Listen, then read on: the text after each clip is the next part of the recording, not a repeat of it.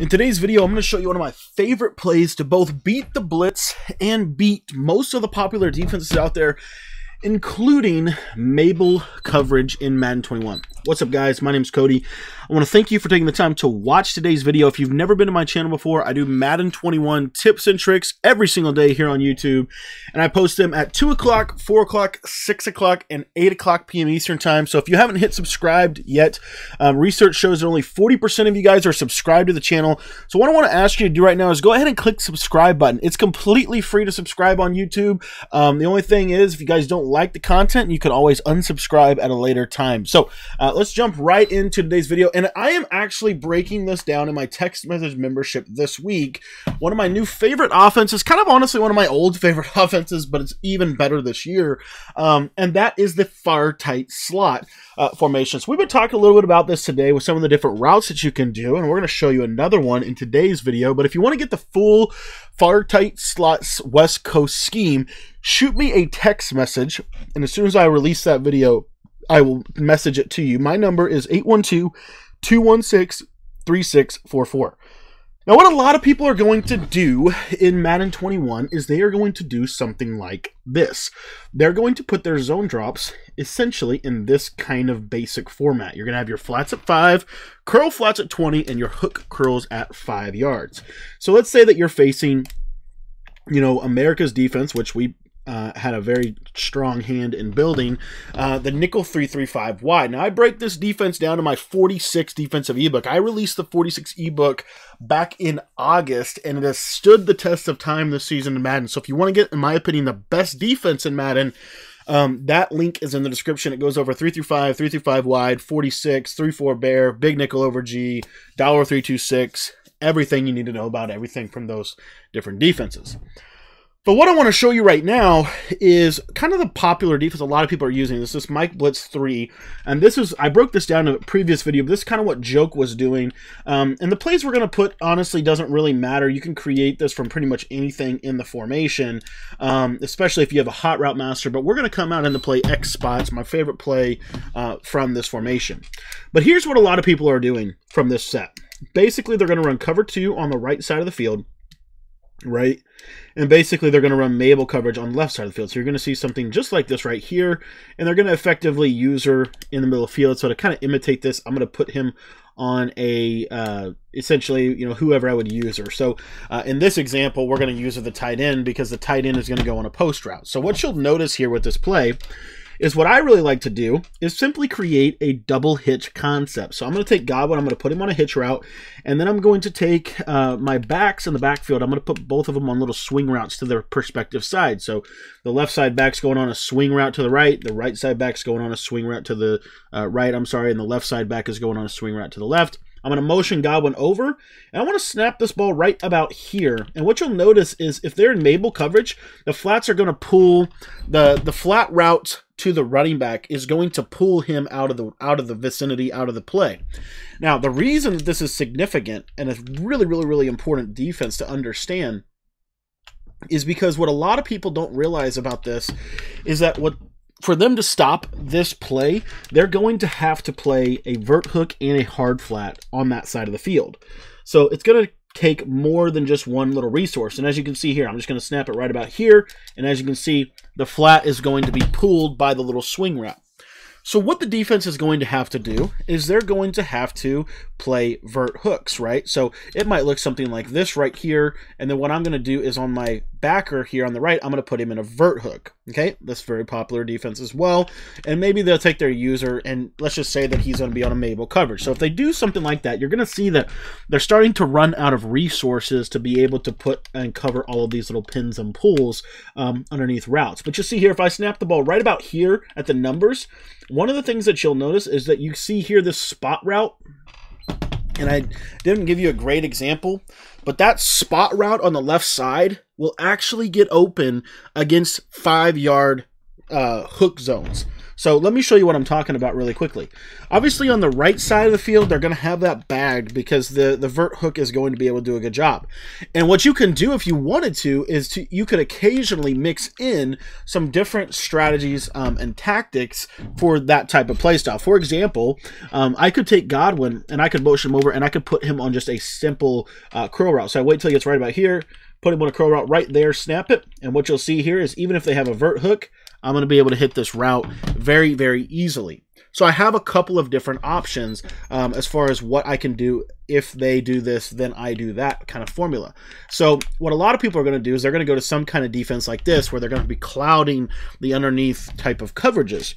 And they're not going to necessarily Mabel coverage anymore. Really, they're going to be more a little bit more of a traditional style coverage.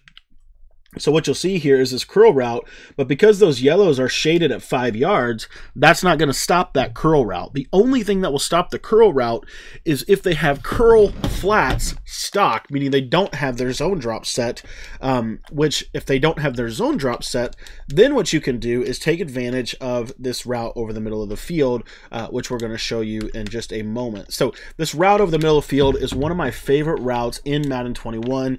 It's very, very difficult to guard it. And it just works really, really well off of everything else that we're doing. So we're dealing with Mabel coverage with one step, but then we go to something like this, and you'll see that this route to the tight end with a low pass is going to do a very, very nice job. Now, if you have a tight end apprentice, which I do recommend either using a tight end apprentice or a hot route master quarterback if you're going to be running this scheme to its fullest extent. I think a tight end apprentice is actually very, very doable with the way that some of the MUT cards have come out. So let's say you have a tight end apprentice, then I would recommend you putting him on a post route. If you don't put him on a post route, it's going to be a little bit more challenging from X spot because it doesn't come over shallow enough. But you'll see here, the post route goes very, very shallow. So as you can see, you're really putting the defender in a lot of difficult circumstances. One of the other things that you could do from this, and I just want to give you a couple of other options before we head out for the day. And again, if you want to get the full scheme for this offense, just shoot me a text message. As soon as I release it, I'll give it to you. But the next thing that you could do is, let's say you take Godwin and put him on a hitch on this left side.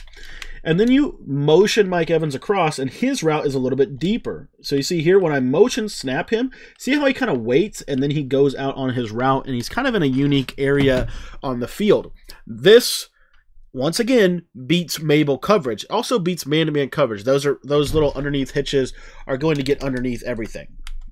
So now you might be asking, well, okay, if it beats man and it beats Mabel, does it beat the cloud coverage, right? Does it beat something like that to the right side of the field? That's the real question. So we'll show you this real quick here. You see that I have a flat, a yellow, and a deep blue on that side of the field. And then on this back side, I'm basically relying on the cover 3 to take care of anything to the left side. So we'll show you this again. And this is with X spot. I just want to show this to you with this motion of Mike Evans. And you're going to snap him right about here. And you'll notice that this yellow zone actually doesn't guard him, which is a huge, huge advantage to the offense. Because now the yellow zone doesn't guard him, the flat zone doesn't guard him, the hook curl doesn't guard it. Nothing guards that route to Mike Evans. So it creates a unique opportunity for your offense to be able to really put a lot of stress on the defense, even if they run Mabel coverage. You see here, this is a vert hook. So I have a vert hook, a hard flat, a curl flat, and a deep blue zone on that side of the field. And then on the back side of the field, I'm running basically a Mabel coverage, and I'm going to blitz one person, right? This is what's going to force your opponent to really have to start dropping everybody back into coverage. Well, when you go to something like this, once again, it gets in such a unique little pocket on the zone. You'll see right here that that vert hook does go guard that, but you see, look in the middle of the field. You have your hitch now wide open on that side. So a lot of different tools and tactics at your disposal with this, because if they Mabel one side, they're not Mabel on the other side. That's basically what that means. Because you would basically have to do this right here to stop it on both sides. You would have to devote 6 different people to stop the underneath route on both sides of this formation. And then this doesn't take away the fact that your tight end, they're still going to have to user the tight end route on this play. So we'll show you what this looks like really quickly here.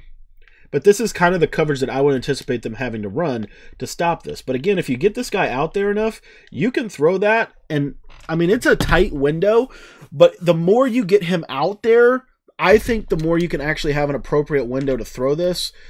So again, if you did something like this, and we want the vert hook here, so I'm going to re-hot route these guys so we get vert hooks. Hook curls will like drift away. Like they will drift away like it's their job to drift away. That's just been my experience. So you really want to have a vert hook on the field. And what you'll notice here, again, is if you can get this route to Mike Evans, if you can get him, you want to snap him kind of in between those two guys. So like right here, this is about as far over as we can get him. But what you'll see is, okay, he's on a, see how he gets deeper? And I can high point and secure catch that, because that specific route, if you snap it while he's in motion, he's going to go short. But if you snap it after he sets, he's going to go a little bit deeper and get over the top of that 5-yard vert hook.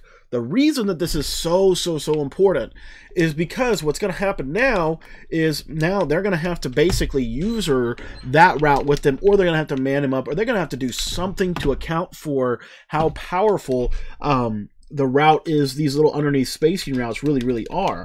And then the beauty of this is going to then open up windows for you to throw this route to your fullback, or I'm sorry, your tight end.